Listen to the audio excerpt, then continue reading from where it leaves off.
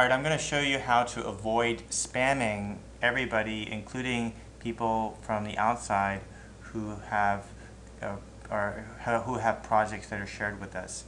So I got off the Skype phone with the person from manymoon, and basically what he said is that if you go to the home page of manymoon and you decide to share something with, the default is my team. So my team actually means everybody, and that means everybody including people who, like Chris Pets, who really are not part of our team. They only share one project.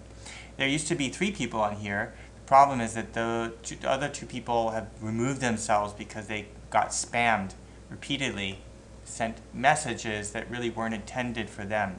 So the hygienic approach is to not send anything from the home activity, home page, but rather go to a particular project and then make sure that you know who you're sharing this information with. So that's really important.